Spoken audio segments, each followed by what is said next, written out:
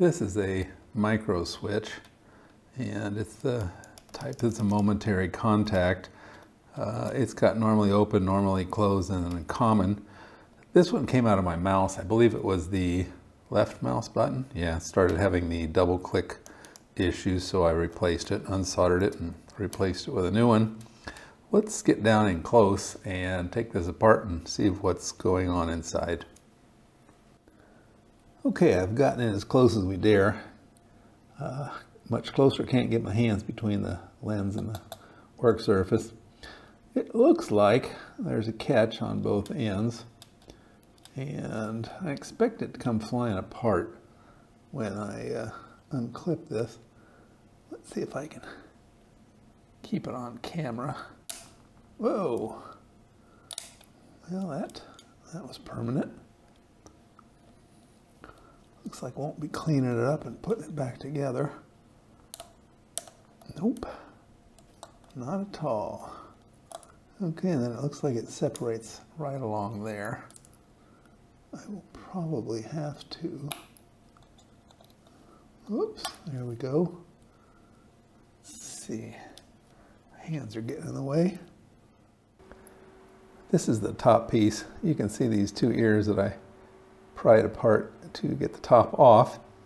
There's the white piece that when you push down on the mouse button, it activates the switch, and then that's just the rest of the case right there. This is the electrical part of the switch. You can see this upper piece. This acts as a spring, and let's roll a little bit sideways so we can see what's going on. That little black point right there, that's actually the electrical contact, and it goes between the normally closed contact, which is this piece up here, and it goes down and it touches the normally open part down there, and then you can see the three connections on the bottom, 1, 2, 3.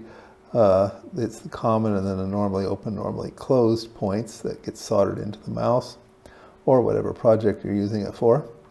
So spring, points, and then if I can get this in here, you can see the contacts open and close.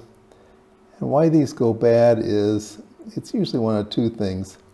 It's either mechanical wear on the points, or you'll get arcing, and the arcing will create an oxide, which, well, that's usually a high resistance byproduct. And yeah, it interferes with the flow of electricity, the clean flow of electricity. So that becomes an issue. Okay, so that is the electrical part of this. And that's pretty much all there is to it. The spring, the contacts, normally closed, normally open, and done. Well, I hope you found that useful and interesting in your home DIY electronics projects.